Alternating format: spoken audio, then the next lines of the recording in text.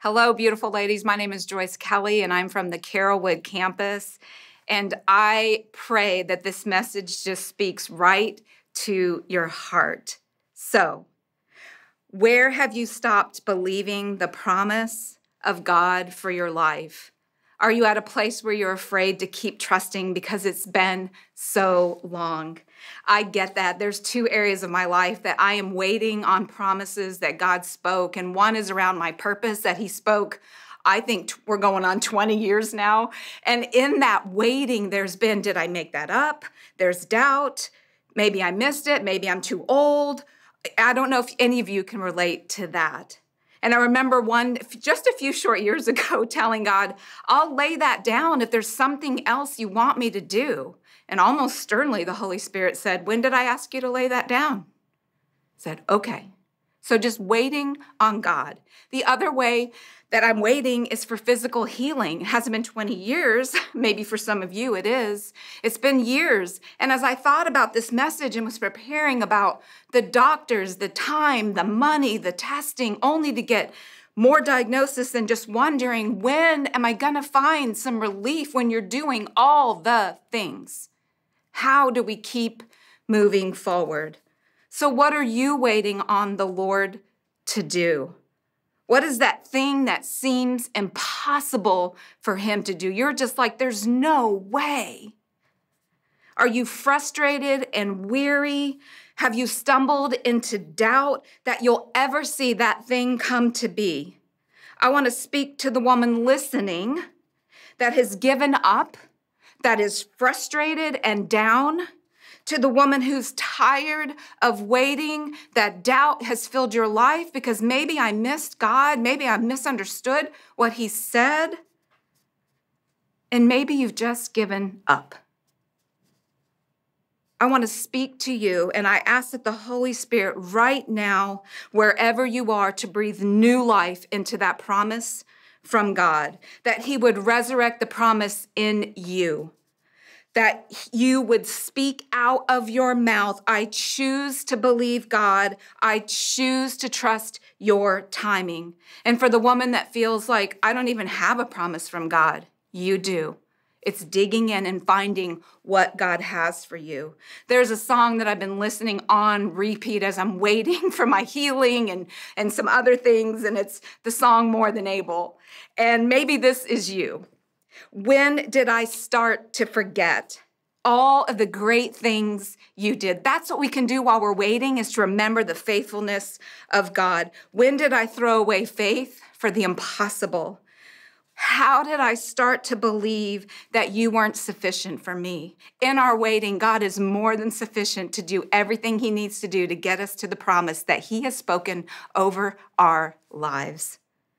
Why do I talk myself out of seeing miracles? Ladies, God is more than able. Today, we're going to peer into the life of a woman who had to wait a long time. She stumbled along the way and made mistakes, but God. I'm talking about Sarah, the Sarah of Abraham and Sarah. She had to wait 25 years for the promise of a son. So who was she? She came from the pagan land of Ur. With Abraham, she left everything she knew to go to a place that God would show her. He didn't show them where they were going, but after they got there. What faith that took. She was the only woman in the Bible that God changed her name from Sarah, which means my princess, to Sarah, which means mother of nations. She carried the shame of not being able to conceive, and she lived in a culture which was shame and honor based. Can you imagine? God's given her this name, Mother of Nations, and she cannot conceive. The barrenness that would bring this shame on her, the tears that she probably cried. I walked through 3 years of infertility. I can't imagine 25 years waiting for the promise. Her impatience and lack of belief led to consequences that changed the history, impacting nations and people today. Wow, that's a lot of pressure.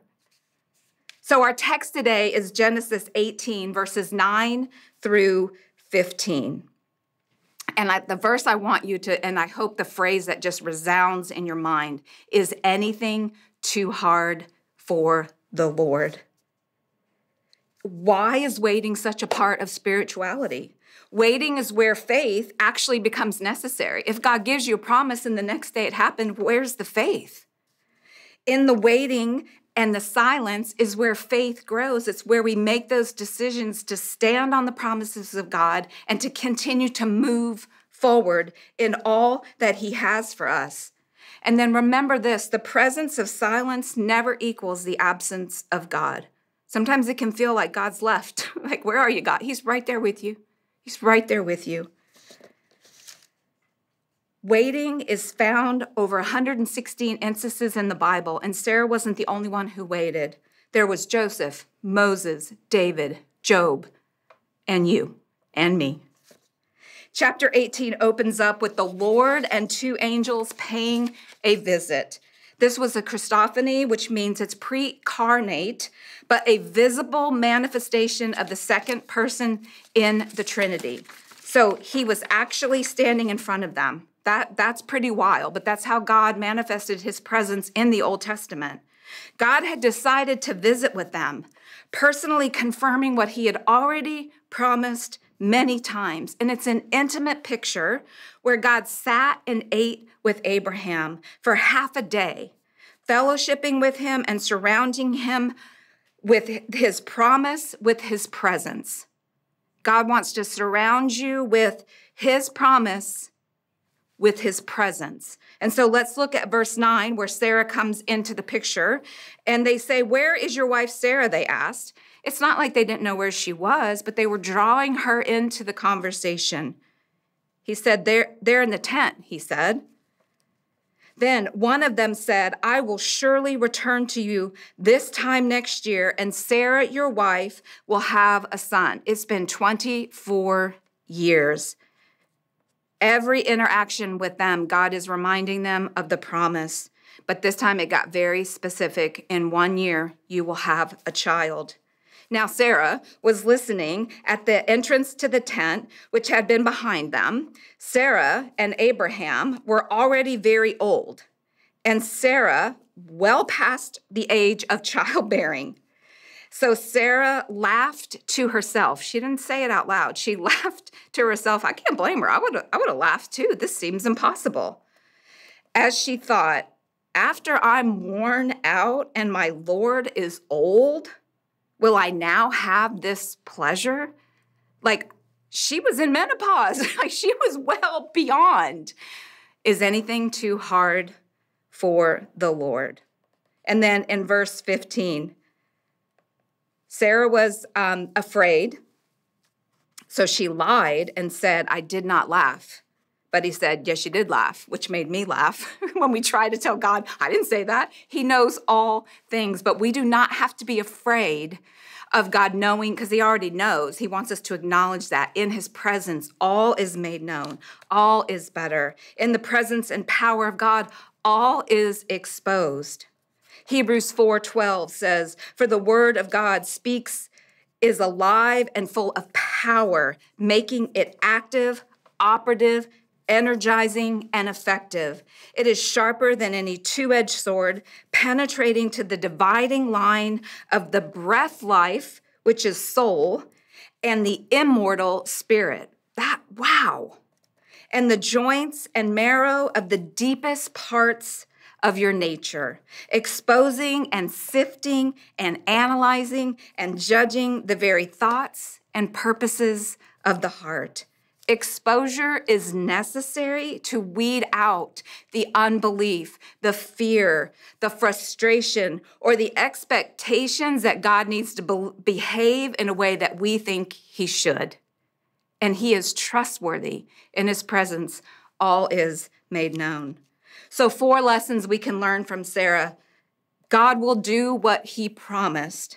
He is the God of the impossible. And somebody needs to hear that and be reminded of that over your situation. He is the God of the impossible. And God uses imperfect people. Sarah and Abraham are listed in the hall of faith in Hebrews chapter 11, and their story is not pretty or perfect. Thank goodness, because neither is mine. God accomplishes his will his way. Although Sarah tried to help God out with her plans, which was not a great thing, God's plans cannot be thwarted. You can't thwart God's plans for your life. God is faithful. If we are faithless, he remains faithful. He cannot deny himself. In 2 Corinthians 1:20, it says, "For as many as the promises of God, they all find their yes answer in him, Christ. For this reason, we also utter the amen, so be it." Say that out loud, so be it. To God, through him, in his person and his agency, to the glory of God. And 2 chapters later, we see Sarah laughing again, but this time she is holding her God promise. I mean, I want you to imagine that 25 years of faith stepping out in what God has called her to do. The nights she probably cried, the shame she carried, the mistakes she made. God's promise, and she's holding her God promise. And some of you are holding your God promise, and you need to share your testimony for people that need that encouragement and that faith. Let this encourage you. And so when I thought I was just going to tie this message up in a pretty bow, the Holy Spirit said, "You're not done yet." I said, "Okay. I want you to speak to the woman whose promise came packaged in a way she didn't like. She didn't want, she didn't ask for, or maybe for some of you, you're having a hard time accepting. And kind of like this ugly package that I've had sitting here in front of me, it's hard to believe that anything of value is sitting inside of this. And I understand that because I am that woman, that I was believing for Ron's healing and it came packaged in a way I didn't want. But I'm here to tell you, 5 years later, after he's passed, there's beauty in the packaging. And so I want to share what was in it. Years ago, I was in a small group, and my dear friend Cheryl Anderson was in there. And what we would do is we would take somebody's name, and we would pray for them for the week, and we would get a scripture and bring a trinket.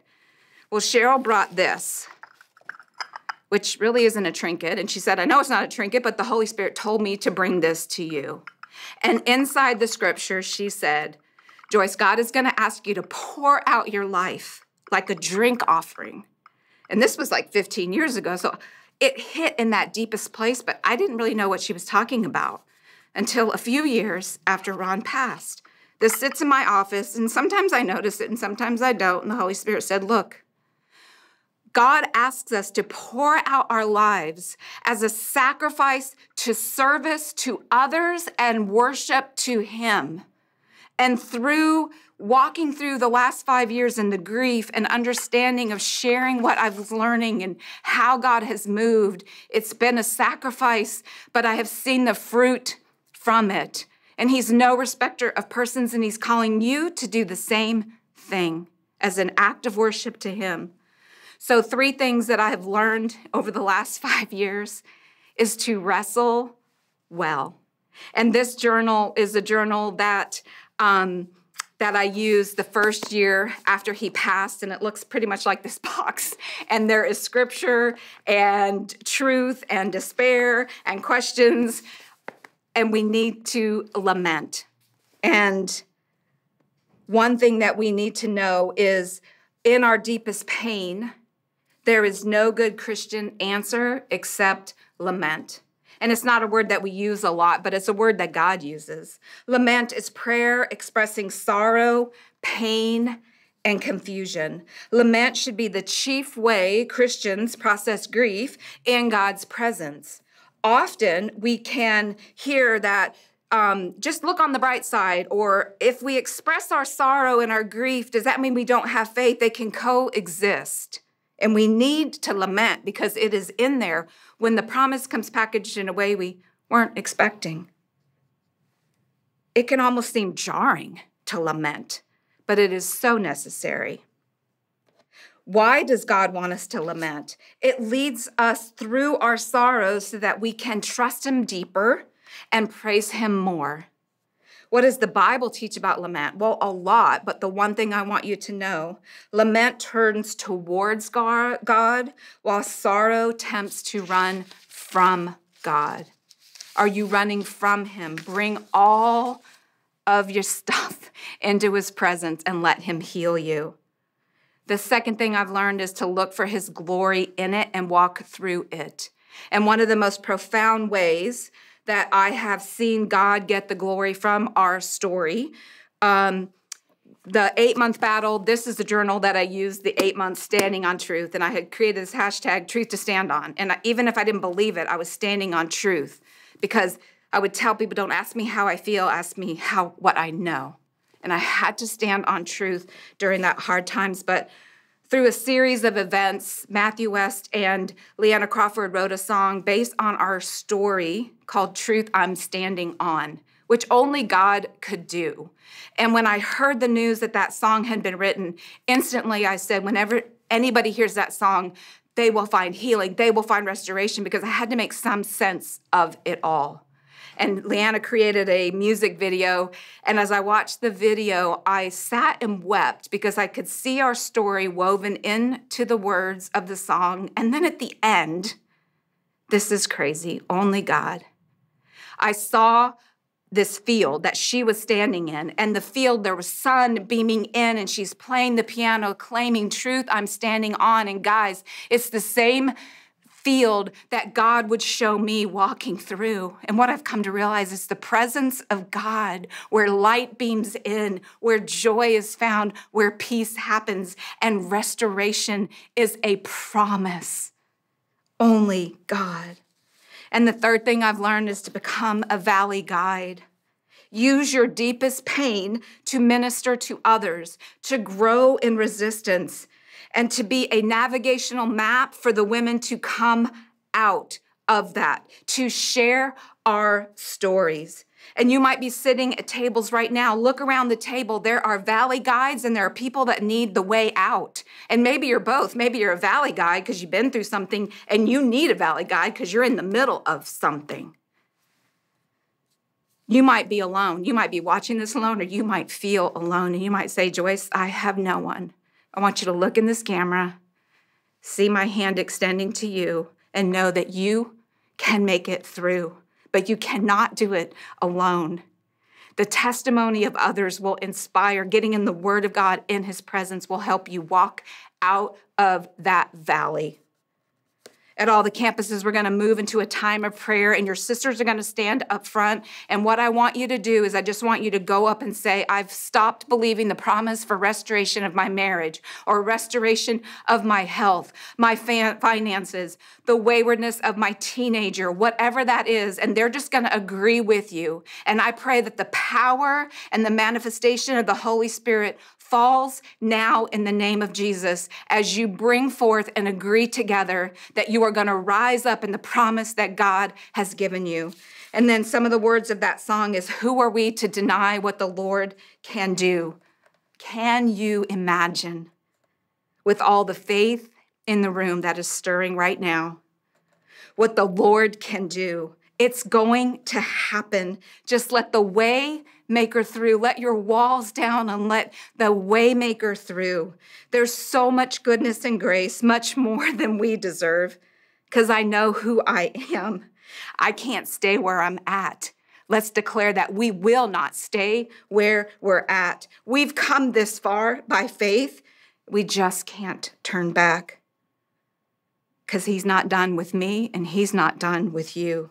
There's so much more to your story. If you're breathing, there's more to your story. Is anything too hard for the Lord? Let's pray. God, we surrender all our fears, our doubts, the way that maybe a promise came packaged. And God, we surrender and we thank you. We pray for a revival of the promises that you've given us, that we would walk in faith, that you would strengthen us. In Jesus' name, amen.